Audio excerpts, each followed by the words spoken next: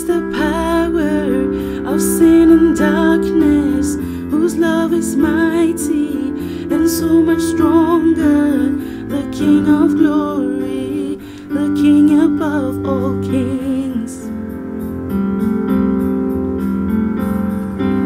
who shakes the whole earth with holy thunder and leaves us breathless in awe and wonder. The King of glory, the King above all kings. This is amazing grace. This is unfailing love, that you would take my place, that you would bear my cross. You laid down your life, that I would be set free. Oh, Jesus, I sing for all that you've done for me.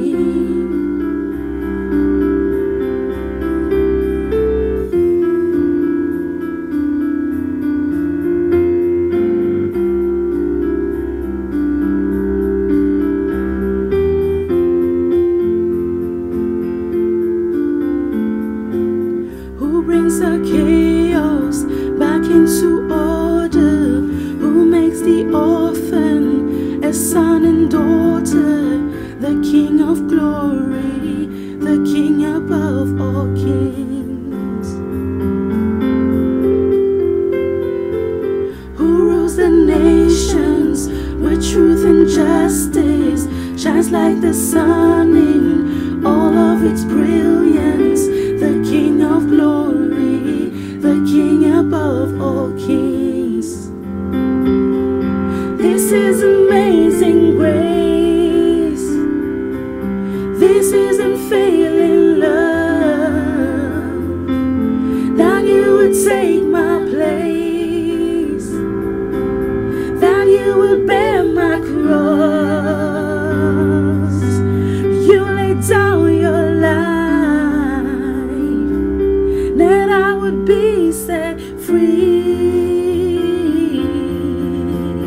Oh, Jesus, I sing for all that you've done for me.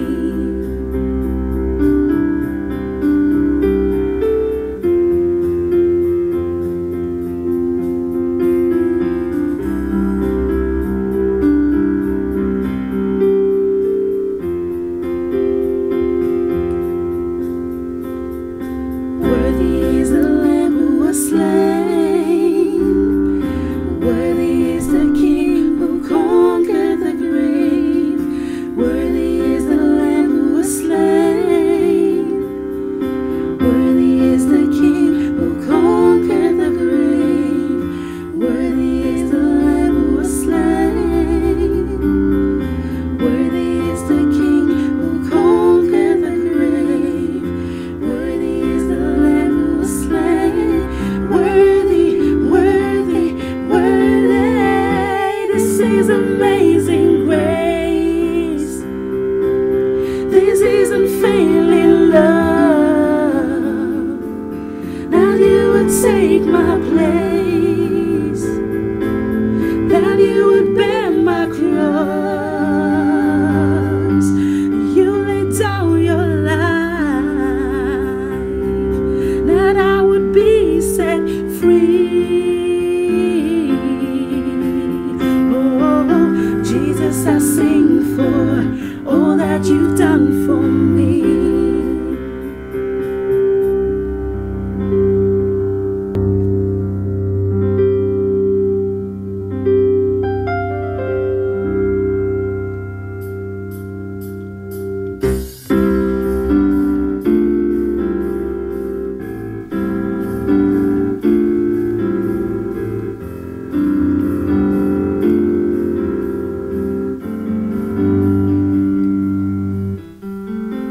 Every praise is to our God.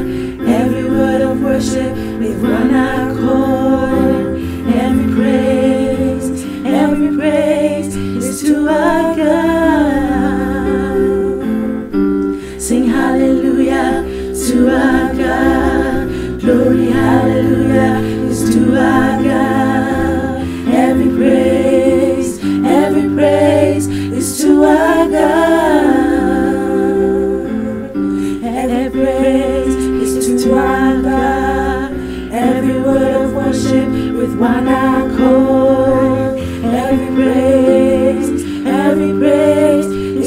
our God. Sing hallelujah to our God. Glory, hallelujah is to our God. Every praise is to our God. God my Savior, God my healer, God my deliverer. Yes He is, yes He is. God my Savior, God my healer, God my deliverer. Yes He is, yes He is.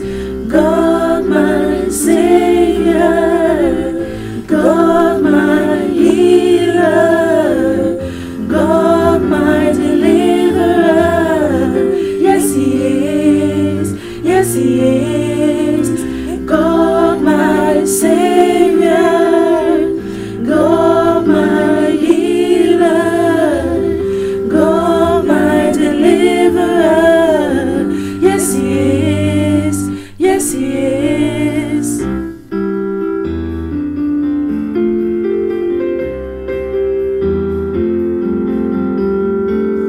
I know He rescued my soul. His blood has taken my sin. I believe. Oh yes, I believe.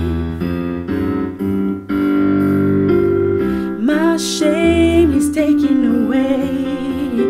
My pain is healed in His name. I believe.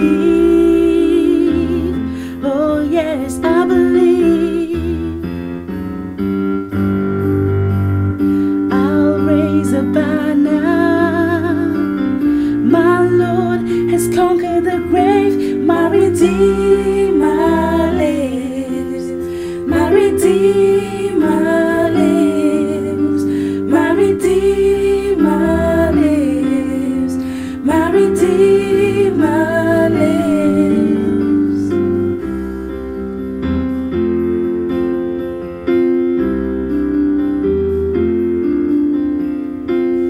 I know He rescued my soul. His blood has taken my sin. I believe. Oh yes, I believe. My shame is taken away. My pain is healed in His name. I believe. Oh yes, I believe. I'll raise a banner, 'cause my Lord has conquered the grave. My Redeemer lives. My Redeemer lives. My Redeemer lives. My Redeemer lives. My Redeemer lives. My Redeemer lives. My Redeemer lives. My Redeemer lives.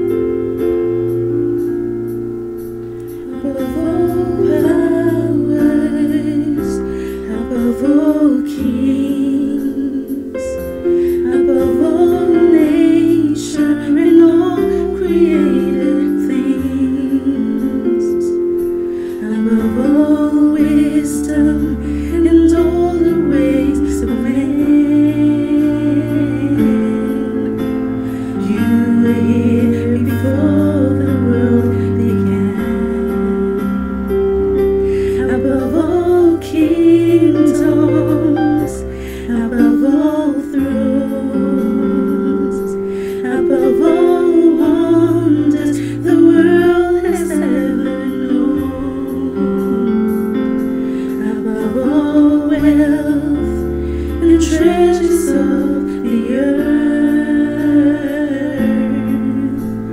There's no way to measure what you're worth.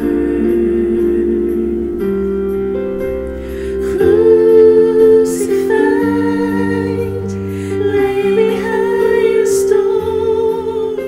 You live to die, rejected and alone, like a rose trampled on the ground. You took the fall and thought of me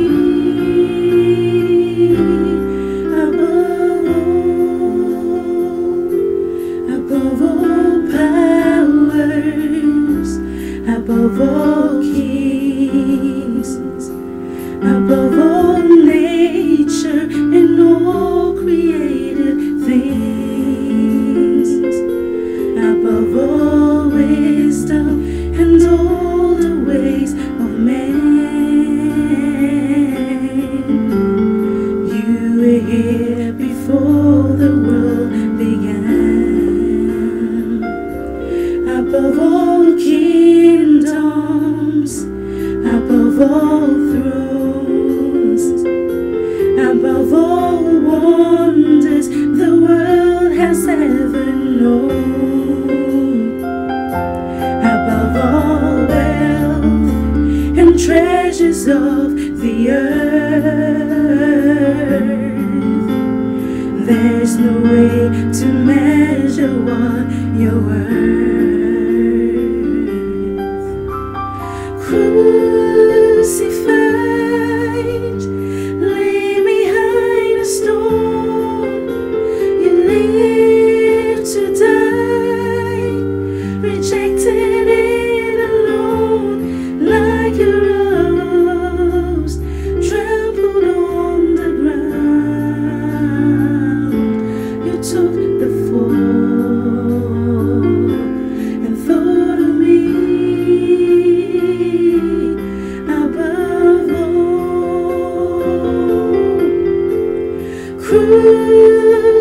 Crucified, lay behind a stone. You live to die, rejected and alone, like a rose trampled on the ground. You took the fall and thought of me above all.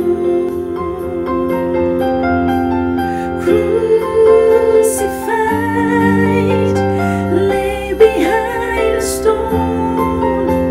You live to die, rejected and alone, like a rose trampled on the ground.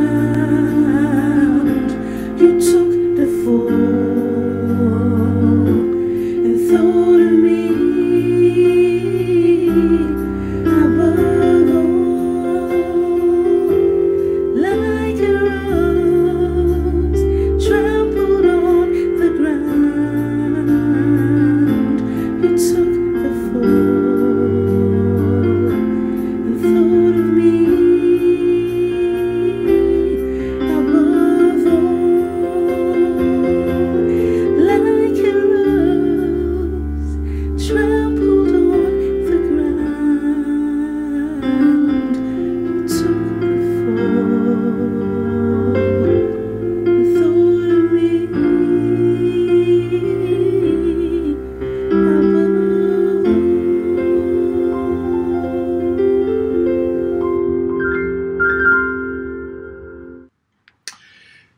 Today is Easter Sunday, and I welcome all of you to such an August meeting. Our expectation is strong and is always the believer's hope. Amazingly, Jesus, our Lord, rose up from the dead, and it is the power of the church. And when we come together like this to deepen the reality of this revelation, you know what it does to us? It brings to us a real realization, real uncovering and a better insight of what Jesus has done for us. Today, we're much more powerful as a church, powerful as the body of Christ, powerful as individuals to enrich the world with what is missing. I want you to feel very comfortable as we share the Word of God. Last Friday, we had a reflection of what Jesus has done for us all. And I know that it brought some in-depth insight to what we have missed for these past weeks. And I know that this is keeping you alive and putting you strong, keeping you strong on your feet, so that you can always have the consciousness of God and pray to God. Because it's only by that our lives becomes meaningful and real. We will pray for this sick world because the church has the answer and they are expecting the answer from the church. So we will pray to our God who has the key to undo all things. And when we pray, we will have the remedy. So don't be very quiet. Don't be quiet at this time. You've got to pray, and we all have to pray in the name of Jesus. Tap your friend by you and say, we have a living hope.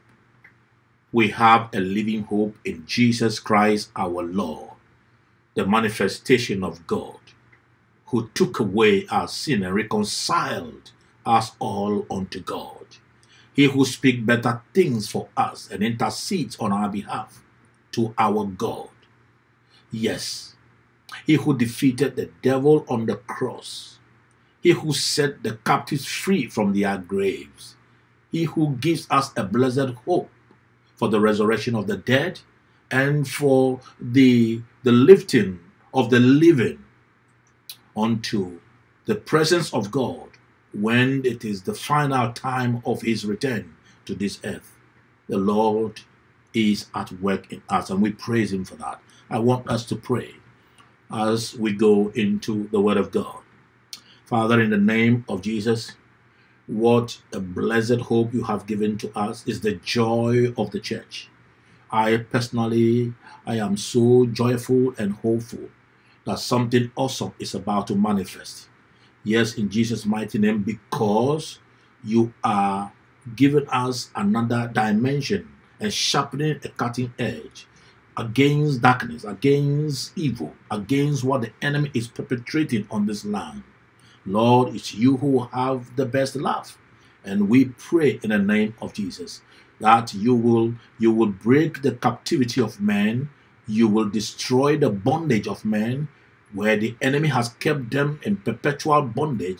Break the bondage of man, break the bondage of man, and bring knowledge in place of ignorance, bring insight in the place of God, Father, of lack of it. In the name of Jesus, that without you we can do nothing. Lord, we want to deepen ourselves one more time into this resurrection hope and bless our souls as you speak to us all in Jesus' name. Amen.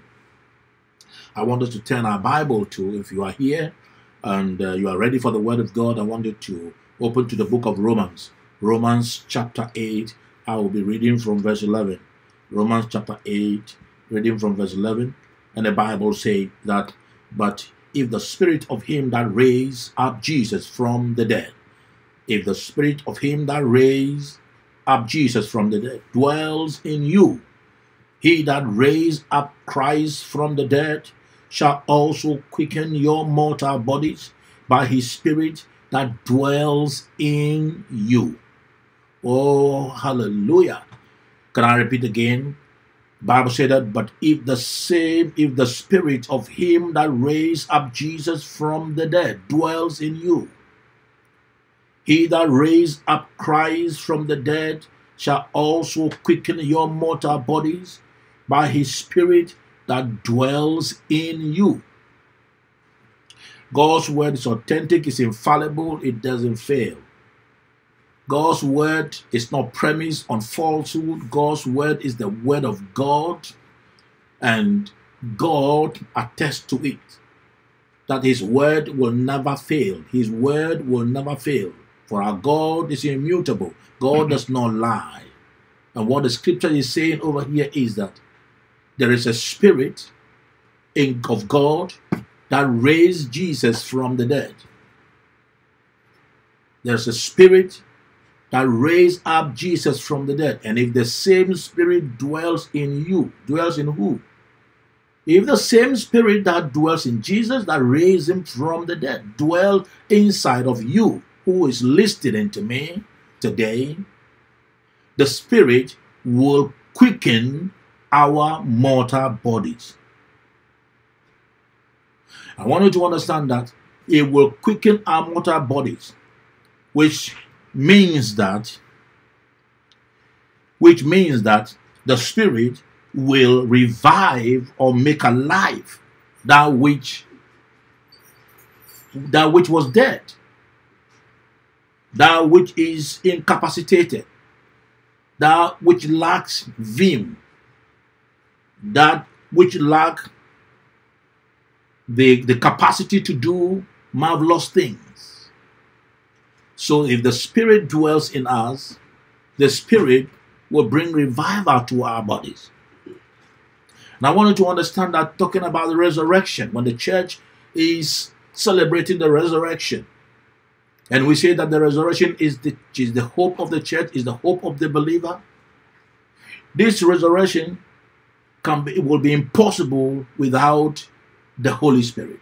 It will be impossible without the Holy Spirit. The same spirit that raised Christ from the dead dwells in the believer. Who is the believer? The believer is the one who is born again. Who is born again by the word of God. He who accepts Christ into his life and surrendered his or her life to the Lord. That he, Christ, will take control over their lives and they live their life for Jesus. The born again or the believer is the one who has been regenerated, who has been given a new birth. God's word says that if we are in Christ, all things are passed away. Behold, all things have become new. So this is what happens to the believer. The believer moves on in life, not by himself or herself. They move on in life through Christ, who empowers us to do great things in Jesus' mighty name. And the question I want to ask this morning is that, does this spirit of Christ dwells in you?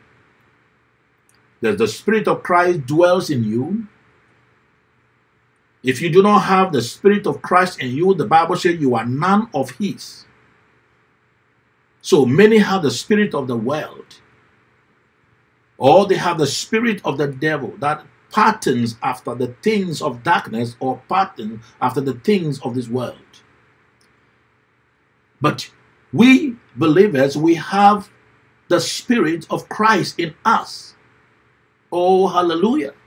And we are led by the spirit of Christ. We are led by the spirit of resurrection. The spirit of resurrection inside of us tells us that it is impossible with man, but it is possible with God. Hallelujah. It is impossible with man, but it is possible with God. But the thing that cannot be accomplished in the natural flesh, the resistance we have to resist against the world, the decisions that we have to make because it is hard to make.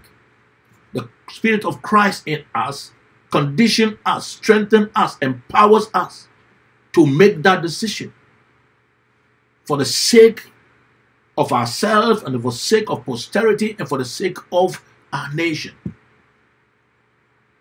It is important that marvelous things are done. If the Spirit dwells in you, it shall quicken your mortal body.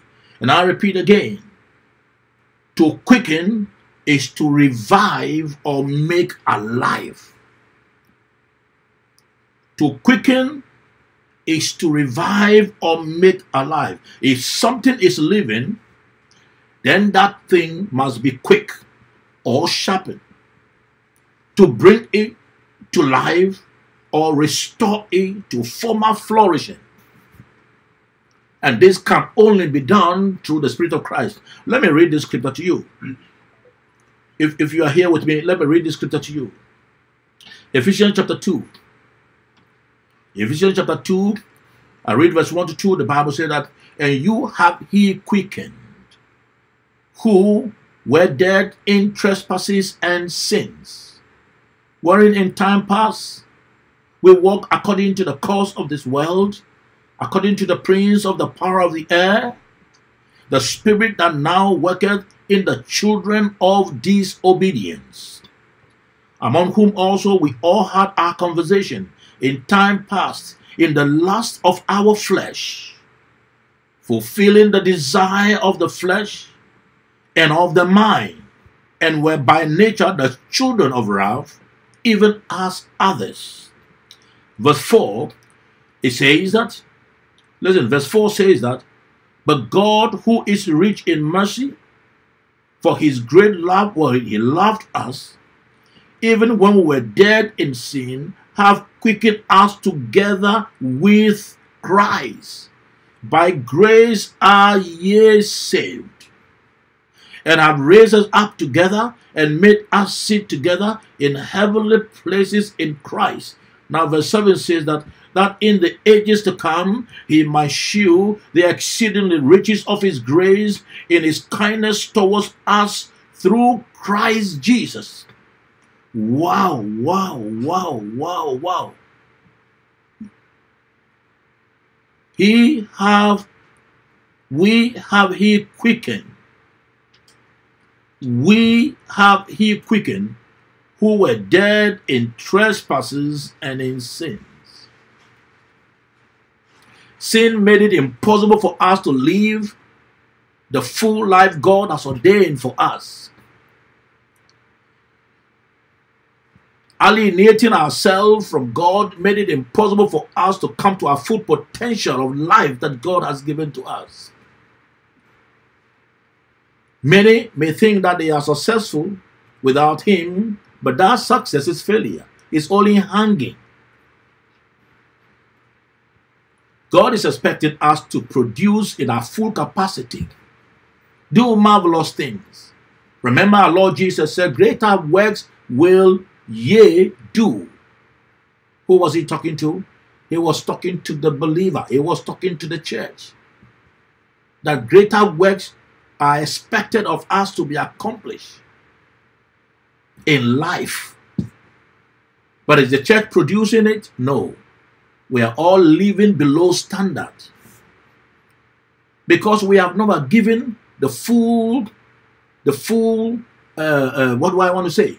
We have never given our lives so fully to God and are not being conscientized enough by the power that must work within us. We've not been conscientized by the transformation power that has worked us and put us in link with God, that God will want to use us as a conduit to do marvelous things and great things. Beloved, Jesus was willing to go to the cross.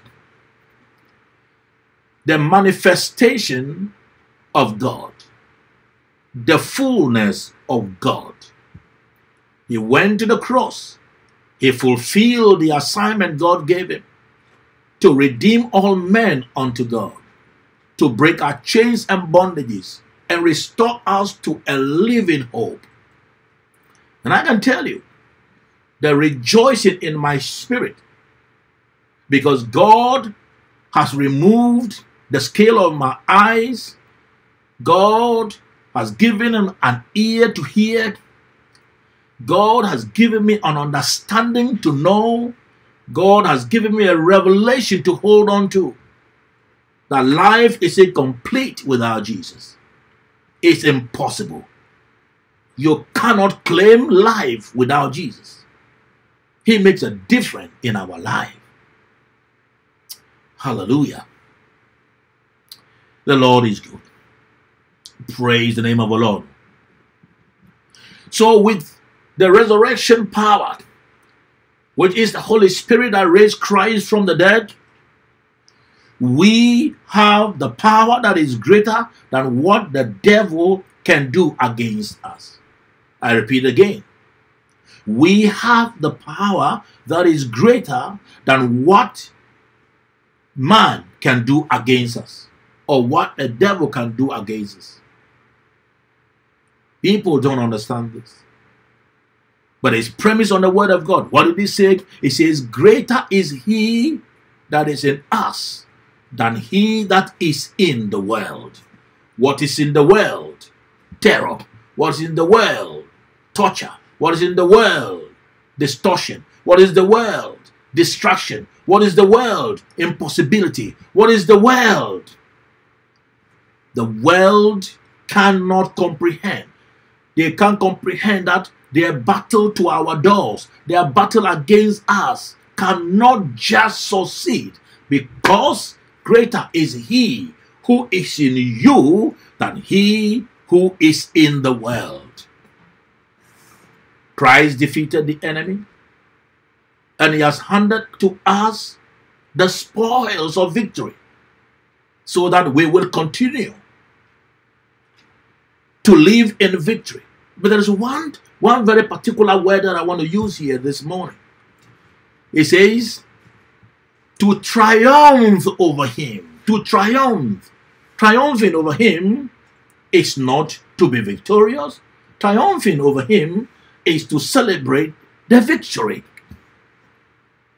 Celebrate the victory. When you are successful, you celebrate the victory. And you know, we have victory because Christ, the Lord, has given us the victory. What I'm saying this morning, if it's not exciting, then I want to put it this way. We have the power that is greater than the power of sin, and is greater than the power of death that is within.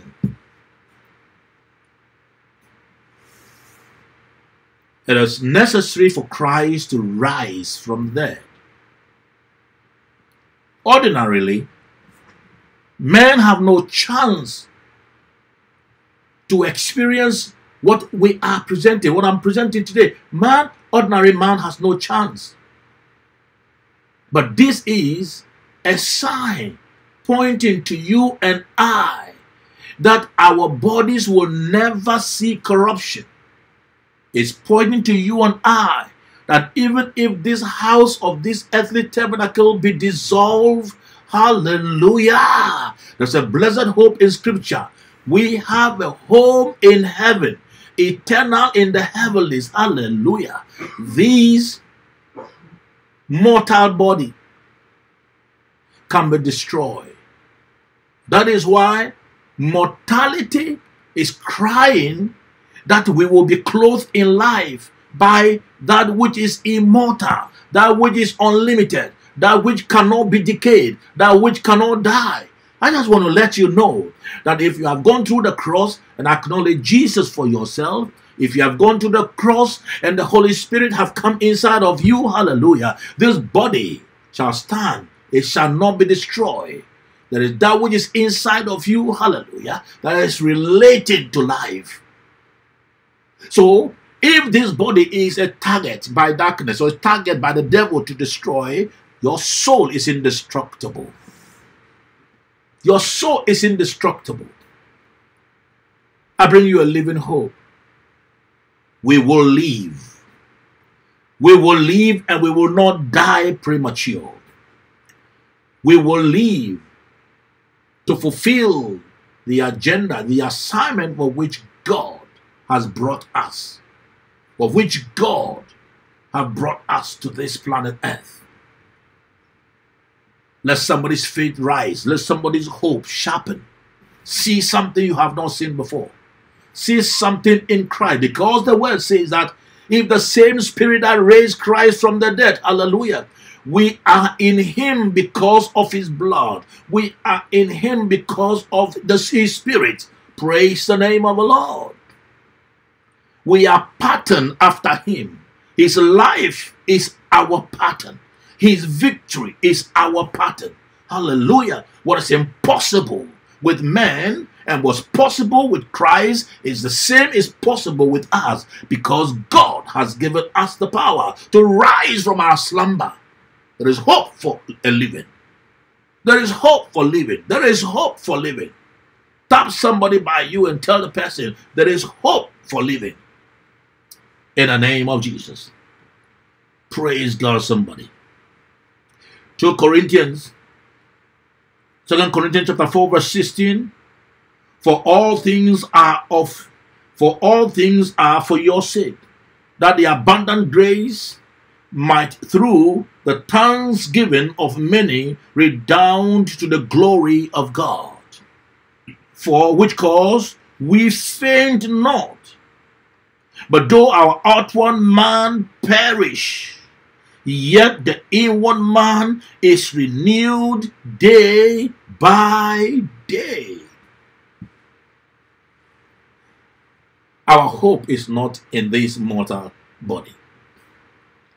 Our hope is not in the world that will soon fold. Our hope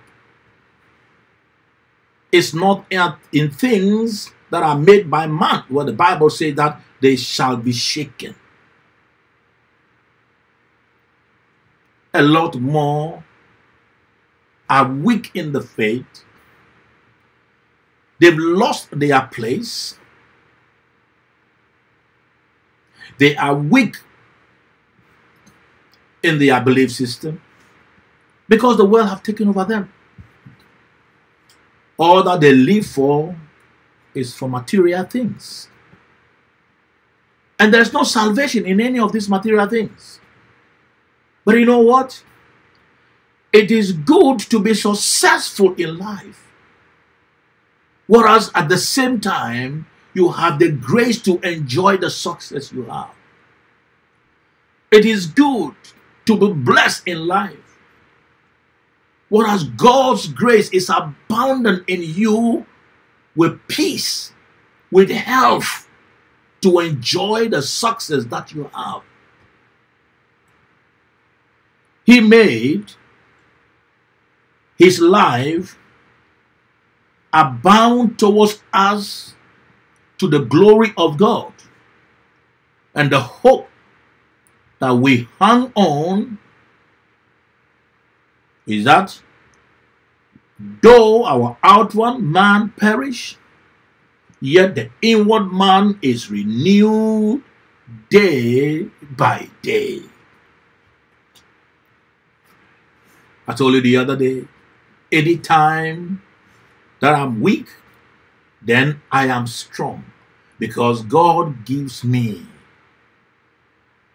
the antidote out of my weakness. Anytime I feel like putting it down, anytime that I feel like returning, there is a hand that is beckoning me. There is a voice talking to me. And this is the voice of the Spirit. He will say, all things are possible. Not by me, but all things are possible through Christ, who strengthens us by the resurrection power. I want you to get it. Resurrection power. Dunamis. Dynamite. A quickening grace. Wow. That will revive us and make us alive again. This morning, I speak to you, and I speak direct into your spirit. That which has led you down, that which is playing the weak inside of you, that which is turning you around like a slave, I want you to know that the chains of their control and authority is broken, and Christ is reviving us again. Be quickened. Rise up. Let your spirit be quickened, be resurrected. Stand strong and stand tall against any provocation, against anything that let down.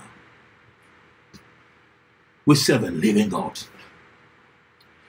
The Lord is at work in us to do of his will and to fulfill of his pleasure. You are the hope of Christ on this earth. He will do great things through us. So this is not the time to give up. The Spirit can play dummy inside of us. But when we take our focus away from Christ, we are like those who are led like sheep to the slaughter. The world can carve us. The world can hem us.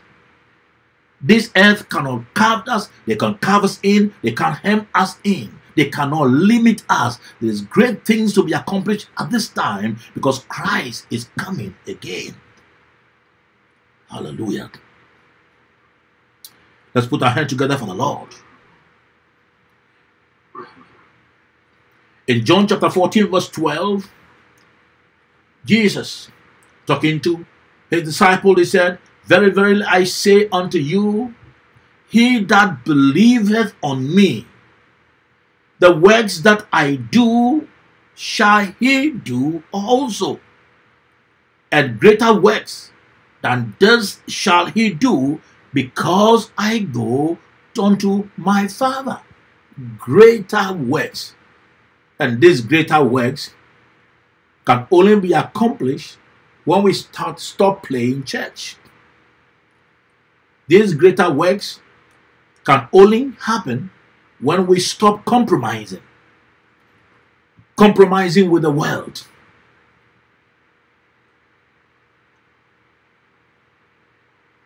The church doesn't want to permeate the world, but the world is permeating the church. And who are doing that? We are bringing the world into the church. The church is living as an orphan on this earth. We've completely lost it. We have no hope.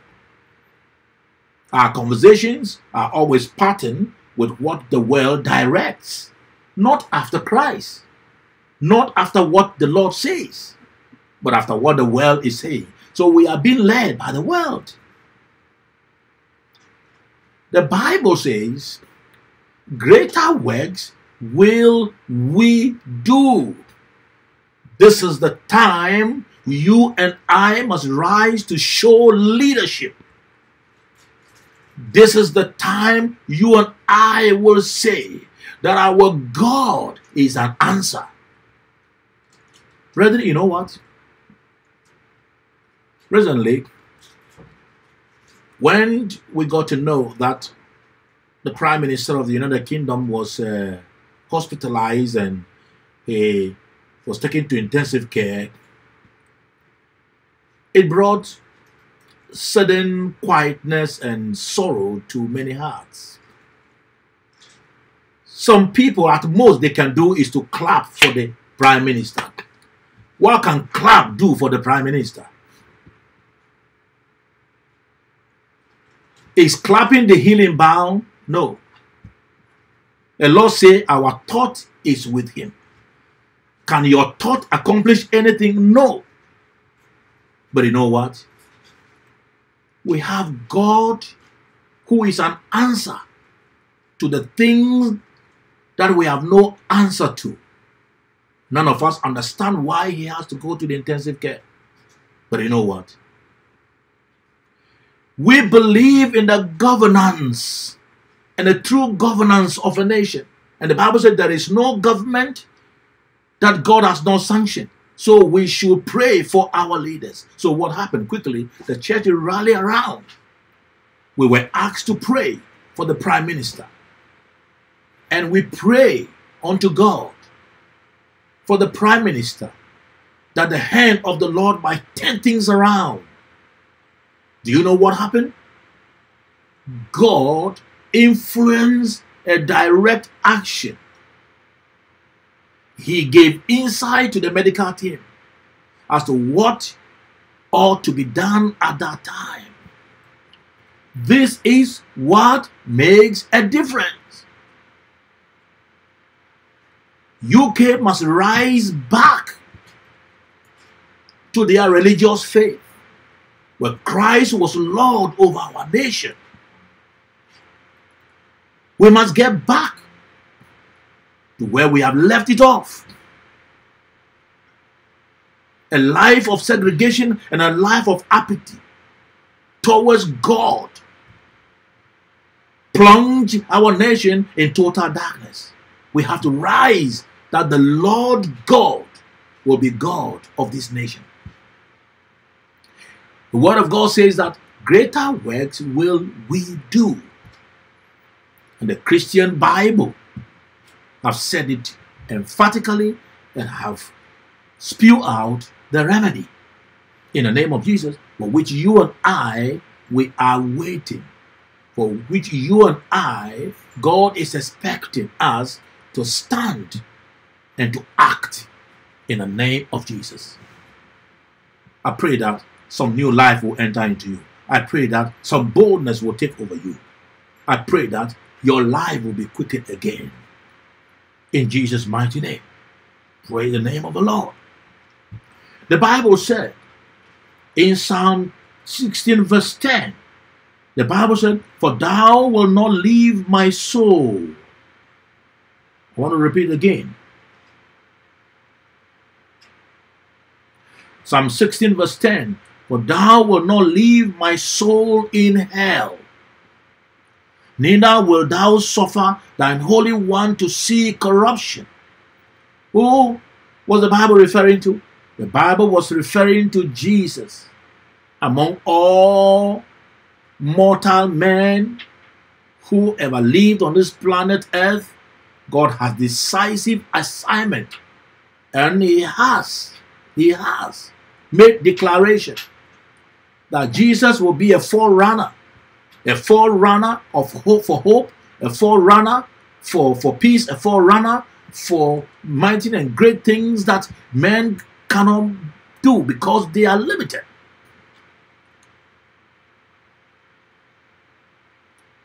He has to go to the graves. He has to preach to the souls who were in prison before him. He has to put the enemy bound, who has tortured and tormented man. He has to bound them and let captivity captive and give gifts to man. Hallelujah. For thou wilt not leave my soul in hell, neither wilt thou suffer thine Holy One to see corruption. If this scripture referred to Jesus, this scripture applied to us also. Do you know why? Because his life is in us and our life is in him. Whatever applies to him applies to us. And we can openly and boldly confess it. For you, O God, will not leave my soul in hell. Something right on this earth is trying to pull us to the dark side where we came from. Want to say that we don't belong there. Then our conversation was like their conversation. But I'm telling you now, we don't belong there. For thou will not leave my soul in hell. I'm not going to go to the pit with the people. Now, so you have to decide whose side you belong to. Which company you want to go with. You have to decide. You have to decide how you're going to live your life. Neither will thou suffer thine Holy One to see corruption. This is the life that Christ has given to us. We've been imparted with this life. Hallelujah. In Christ Jesus, we are made righteous through the righteousness of Christ. So we can appropriately confess this scripture that the Lord is my helper. What can man do unto me? We can appropriately confess this scripture, hallelujah, that we are made for eternal life. We are not made for hell. When we talk about hell, people thought that It's just one of the myths. And I tell you, hell is real. The devil knows that hell is real. All right. Look at the situation around us today. This is not hell. This is not hell. But this is a situation that is unbearable. Everybody is running. Everybody is confused. Everybody doesn't know what the next day will turn for them. This is not hell. This is not hell. But when the real tribulation comes, it will be much sorrowful, much troubling, much painful than we ever thought. I'm urging us all to run from the world and come into the blessed hope of Christ. His arms are open. Hallelujah. If we cannot live the life of faith, He will empower us to always please Him and live a life fulfilling on this earth. In Jesus' mighty name. 1 Corinthians 15 verse 4 to 5 says, and that He was buried, and that He arose again the third day, according to the scriptures, and that He was seen of Cephas, then of the 12. So what does this mean? It's trying to mean that Jesus' resurrection is not myth. Jesus' resurrection is not myth, because the Christian faith is historically truthful, geographically truthful, and the evidence is real for us. Jesus rose again, and there were eyewitnesses that saw Him. The devil knew it. The devil knew it. He has put all impediment in his path, making it impossible for Him to go to the cross.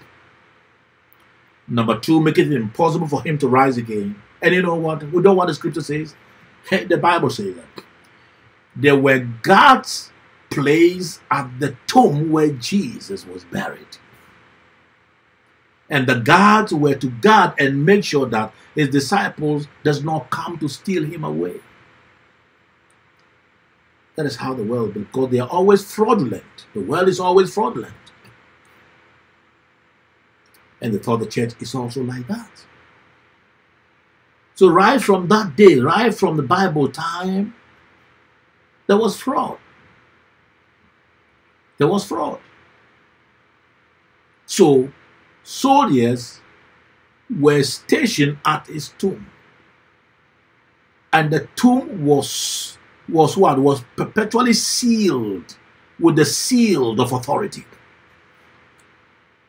But you see, there is a spirit that works within. And the spirit is the creative power of God. The spirit is the Holy Spirit. It is the third personality of God. Wow. Whatever is sealed can be exposed. That power can never be contained or resisted. When the third day came as Jesus promised, that power quickened the body of Christ. He brought Him back to life again. The Bible says that the angel of the Lord, God sent an angel to roll away the stone that sealed the tomb. In the name of Jesus. Are you sealed in? Are you hemmed in? Are you bottled within? All around you, you are seeing impossibility, lack of hope, This morning, in Jesus' mighty name, I say, every seal that is put on you, that seal is broken in the name of Jesus. Every seal the devil has placed on you, every limitation the enemy has placed on you, in the name of Jesus, by the resurrection power of Christ, ooh, that seal is broken and is removed. And what does the word of God says? It says, we are sealed with the Holy Spirit of promise. We are higher than high, because the Bible says he made us seated in heavenly places with him. So what is under us? Defeat is under us. Sorrow is beneath us. We trample over all these things. You should decide. You should decide to bring these promises alive in you. It is possible with God, but it's impossible with man. So as I said, the resurrection has made us seated in heavenly places with Christ. This is an act of faith. Our spirit is on this earth when our spirit is seated in heavenly places with Christ. Hallelujah. With heavenly places with Christ, far more above principalities and far more above powers. Romans chapter 8 verse 9 says the following, and I quote, but ye are not in the flesh, but in the Spirit, if so be that the Spirit of God dwells in you. Now if any man have not the Spirit of Christ, he is none of his. I want to repeat again. But ye are not of the flesh, but in the Spirit. Believers are in the Spirit. The child of God must be in the Spirit. Why? Because the Spirit of God dwells in you and not of the world. We won't live 24/7 of a day so conscious about the polarized world, the perishing world, and become sorrowful and become misplaced. No. While the world think about things that are happening around, we are thinking about a sudden flight out of it. Yes, this is where God wants us to be. He wants us to position ourselves on the knowledge of fact. This fact worked marvelously, miraculously, mighty things in us in the name of Jesus. So you have the same Spirit of God who created all things. You have the same Spirit who raised Christ from the dead. And you have the same Spirit of God by whom Jesus cast demons. The Spirit that raised him from the dead is in you. You can cast demons. You can resist the devil and he shall flee away from you. Because you are producing beyond human limitation. There's the power that makes us supernatural. We are of the flesh, we are of blood, but we are beyond what people see. Oh, hallelujah. We are supernatural. You can decide to keep yourself there, act like one, or you can play the dummy. I ain't going to play the dummy. I'm going to live supernaturally, live victoriously, live powerful. You know, church, things happen. There are situations that come, of which I'm a witness. And some people are so distraught on some situation, they are worried. They don't know how to manage it. And all of a sudden, when the issue is brought to me, I settle down in peace because I'm not going to rush for a decision. And I pray to God and I say, Lord, give me an insight. Tell me exactly what I must do in this situation to save this person, to turn his condition or condition around for good. Then all of a sudden, the Lord will speak into my spirit, either to lay hands or to bring encouraging words or to go into my closet to pray. And several times, these have come to me and the result has always been awesome. Every leading that I have of the Spirit, when I act on it, I see results. People are getting healed. People are getting restored. People are getting encouraged. Hallelujah. Their frustration rolled off and there's a smile on their face again. This is the spirit with which Jesus, our Lord, cast out demons. And they have no place in our lives. In Jesus' mighty name. 1 John 2:20 and verse 27 says that, I want to read it. He says, but ye have an unction from the Holy One, and ye know all things. You have an unction from the Holy One. The unction is the enabling power of the Holy Spirit. Unction. Others call it the anointing. The power to produce beyond human limitation. And the capacity is always very high. It said because we've been anointed in a particular way. Hallelujah. We know all things. If we know all things, then we can do all things through Christ who empowers us. You can do all things through Christ who empowers you. The Resurrection Sunday is a moment of jubilation, but at the same time it's the moment of strength. What kind of strength? Strength to do the impossible. Christ, the God of love. Christ is the God of forgiveness. Christ is long-suffering. Christ is temperate in all things. So here we are. There is just something that is hindering us and making it very difficult for us to produce beyond the human level. Difficult to forgive.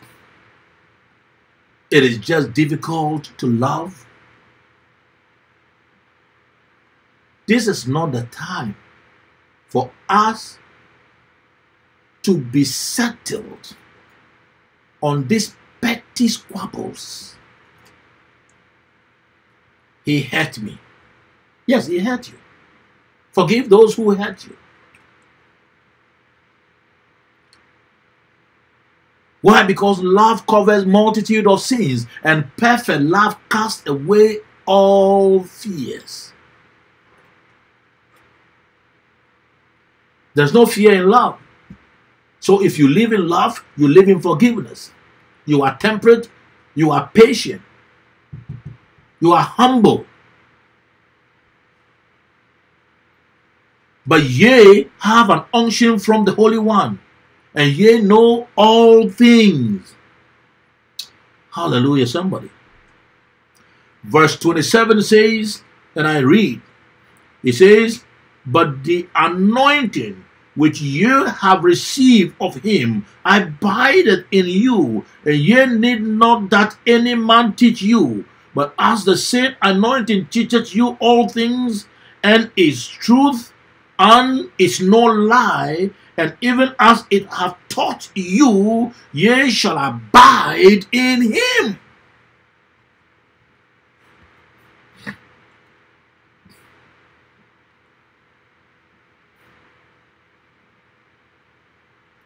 I have an unction to know the mind of God. I have an unction to know his seasons, what he does and what he's not doing. I have an unction that God will not hinder or God will not hide from us what he is doing. At the end, Jesus said it, that perilous times shall come. Disturbing moments shall come. Whether it's a biological weapon or a weapon of man, yes. Because God always uses the devil to fulfill his scriptures.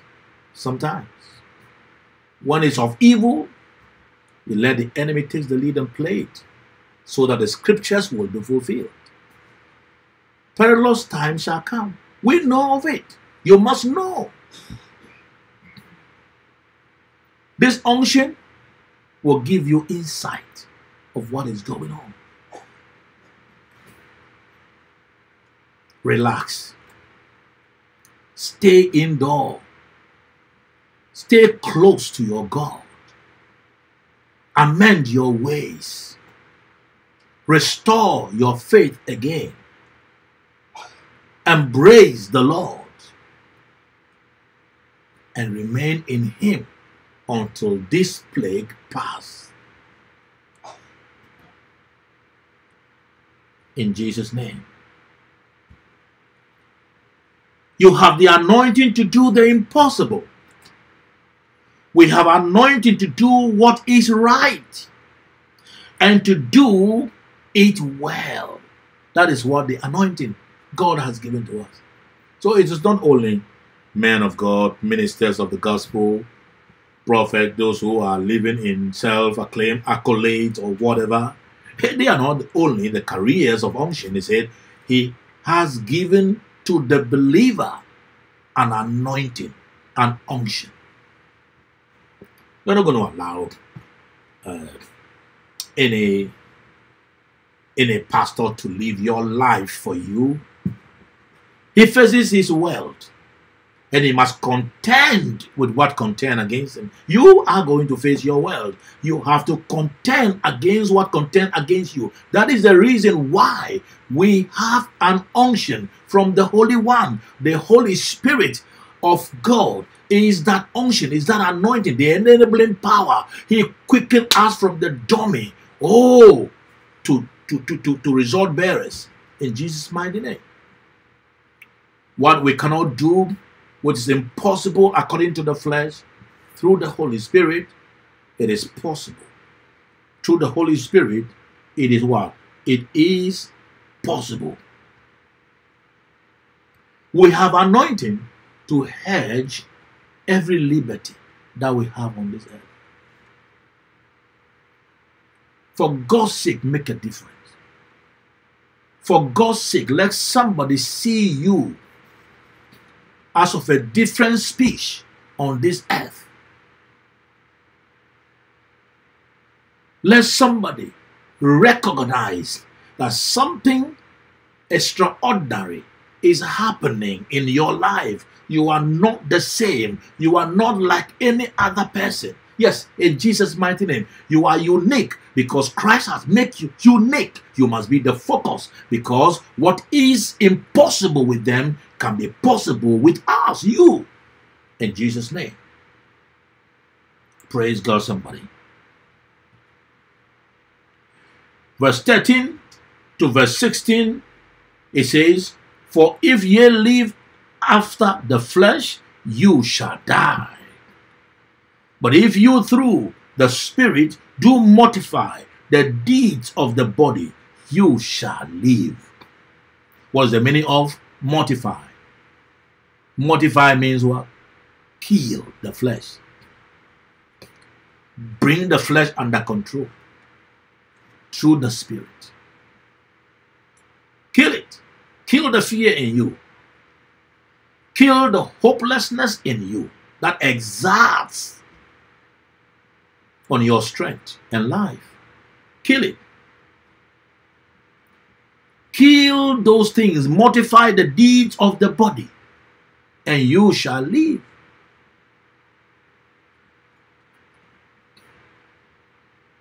It is our spirit that must be leading the body. It is not the body that ought to be leading the spirit.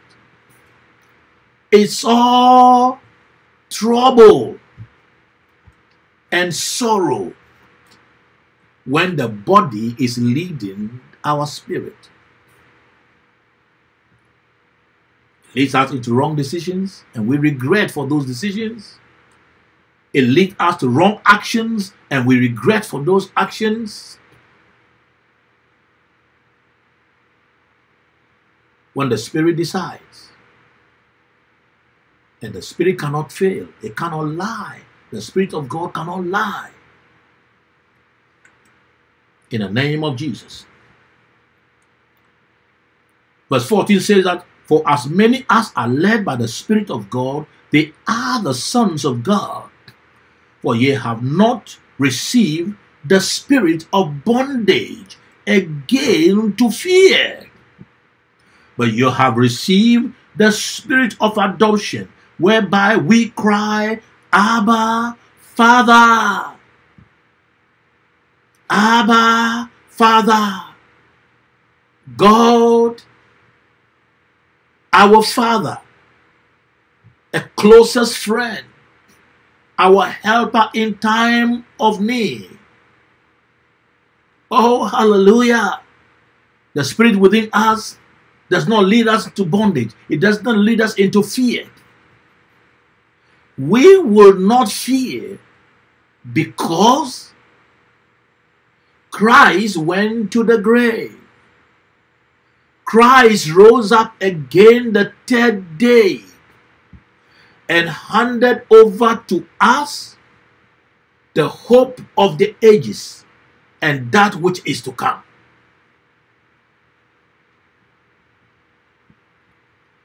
I am stirred within. Ooh, I am stirred within. I'm being transformed within. I'm having an edge over a limit. Oh my God. I'm having an edge over a limit. Hallelujah. In Jesus' mighty name. I'm just so excited of these living words. I'm just so excited. And I repeat again, I am just so excited. The Spirit itself bears witness, verse 16, bears witness with our spirit that we are the children of God. If we are the children of God, then we are heirs of God and joint heirs with Christ. You see, we are heirs of God and we are joint heirs with Christ. Verse 17. And if children, then heirs, and heirs of God, and joint heirs with Christ. If so be that we suffer with him, that we may be also glorified together. Hallelujah. Hallelujah. Hallelujah. I want to encourage you. Hang on there.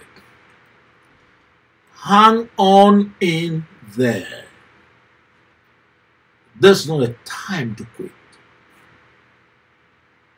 Hang on in there. This is not a time to sorrow. Hang on in there. This is not a time to fear and play in the hand of the elements and demons and the devil. Hang on in there. As I bring this teaching to a close, I want to bring you the impact of this resurrection power in the lives of believers. Some of the impacts. And I want to start with scripture. I want to start with the apostles. The resurrection power in the apostle. For instance, in Acts chapter 5, verse 15 to verse 16, the word of God says that inasmuch that they brought forth the sick into the streets and laid them on the beds and couches, that at the least the shadow of Peter passing by might overshadow some of them. Verse 16, there came also a multitude out of the cities round about into Jerusalem, bringing sick folks, and them which were vexed with unclean spirits, and they were healed every one. This is the power of resurrection, the spirit that quickens. So I said it. I said it. If you are a child of God and this spirit is inside of you, greater works will we do. Oh, hallelujah. This is the impact on the believer. The signs that can be evident, that can be seen, that we can do in Jesus' mighty name. Peter was just a mortal man. But what changed his life is the resurrection power. What changed his life is the spirit that raised Christ from the dead and did what? And quickened his mortal bodies. We all know that Jesus, we don't know that Peter was a fisherman, full of a limitation. There was one that quit on Christ, when at the time Christ had not died and rose up. It was the one who was restored when Christ rose up from the dead. It was the one. You know what? It was the one whose life was mightily and positively imparted when the Holy Spirit came into him and touched his life. And one who was coward and fearful overcame cowardice. He was made strong and bold. And he faced the world and preached such a wonderful sermon that brought conviction to the heart of the sinner and bring transformation to sinful people. And many were saved in Christ Jesus. This is the one that what is impossible with man. Can you imagine? Can you imagine? What is inside this man? That while he was walking, his shadow was healing people. His shadow was what? Delivering people. And the Bible says that the demons were crying and leaving the people. I release this resurrection power into your life. I release this resurrection power into your home. That anything that is unwanted around you, anything that is unwanted in your home, anything that is unwanted in your life will cry out of you because they can't stay and they have not been given permission to stay in Jesus' mighty name. So this is what happened. The same that happened to Peter, the same can happen to you in the name of Jesus. In Acts chapter 19, verse 11 to 12, the Bible said, and God wrought special miracles by the hands of Paul, so that from his body were brought unto the sick handkerchiefs or aprons, and the disease departed from them, and the evil spirit went out of them. Hallelujah. Hallelujah. What is in that body? What is that body carrying? That body is carrying Christ. Inside that body is the Word of God. Inside that body is faith to practice. Inside that body, above all, is the power of the Holy Spirit that make it such that handkerchiefs will be brought to touch Paul's body, and the same handkerchief will be placed on the sick. It will be placed on them, those who are possessed with demons, and they were healed of their sicknesses, and their demons flew from them in the name of Jesus. There was a time, and several times, the Lord will instruct me to put a handkerchief on somebody. The Lord will instruct me. Bless a bottle of water. The Lord will instruct me. Remove your jacket and hang it on the sick. and tremendous miracles happen. I can't just see myself doing that, but I can see that there is something extraordinary, unique inside of me, which is the Holy Spirit, which has transformed me, a mortal man, operating beyond the capacity of a man, of a human. Oh, hallelujah. Greater works will we do because of the resurrection power. This morning, may the Lord touch you. This morning, may the Lord quicken you. This morning, may you rise in hope. May you rise in faith. There's nothing on this planet Earth that you cannot achieve. For God has given us power to be successful. He has given us power to live a happy life. He has given us that power to live a happy life. Go deep in God and discover the things that are freely given to us. The things that are freely given to you that pertains to life and pertains to godliness. Don't be idle, for you have not yet discovered what ought to be discovered. And when you have found it, it's like a pearl of good price.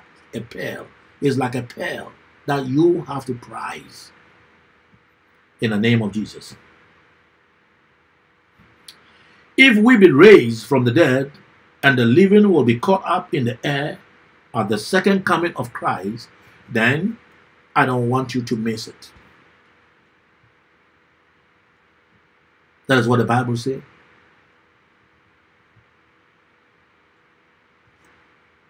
So if you are not in Christ, during his second coming, you will miss it. If you are not firmly rooted in Christ during his second coming, you will miss it.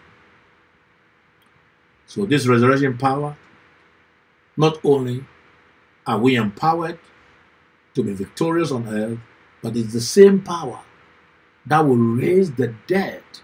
It's the same power that will make the living transformed and be caught up in the heavens when Christ is coming, at the appearing of Christ Jesus. It is by the same that we will be judged. It is by the same that we will escape condemnation.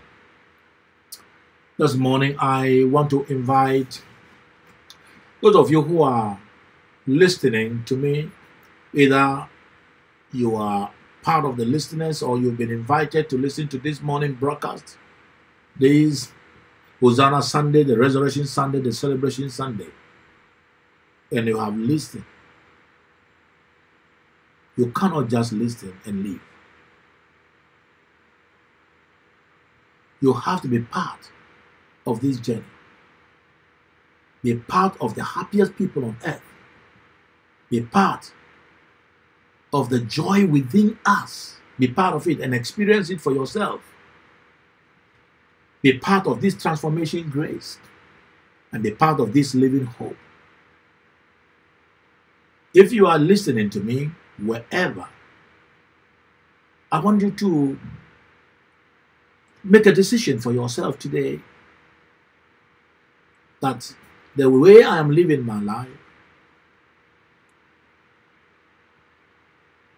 is it appropriate the way I'm living my life? I'm living my life as though there is no day of reckoning. There is surely a day of reckoning because every human has a source. And I want to encourage you that when you surrender your life to Christ today, acknowledge him that he is God, he exists, and by him all things exist, and that you cannot do anything in this world without him, and invite him into your life, he will receive you, and changes will begin to happen in your life. What you cannot accomplish, the life of righteousness you cannot accomplish, the life of love that you cannot accomplish, the hope that you can accomplish, he will live this life through you. He will give you the power. He will give you the enablement for you to live. And above all, God will right your wrongs and start all over with you. And the life ahead of you will be much more glorious and joyfully lived than the one you have lived. And therefore, you want to pray this prayer with me. Lord Jesus, I do acknowledge you to be Lord and God.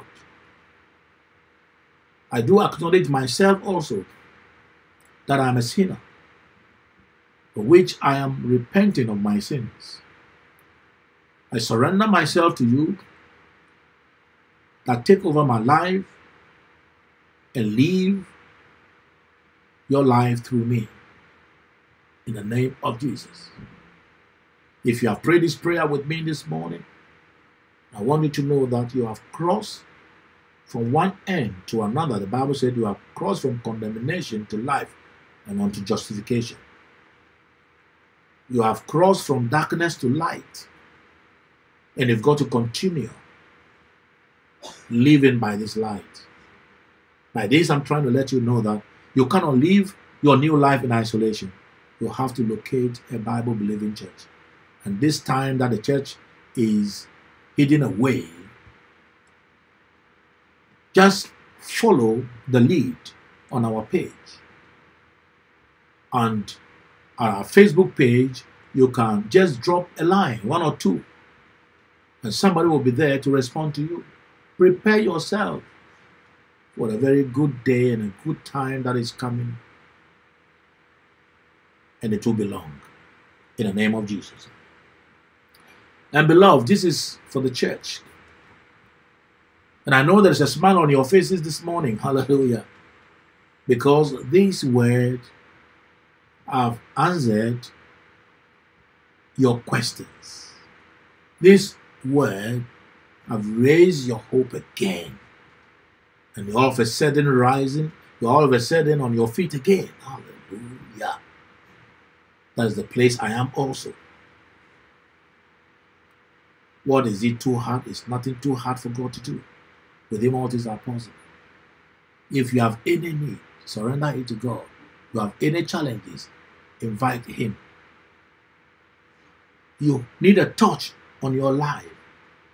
He will touch you. So let us pray.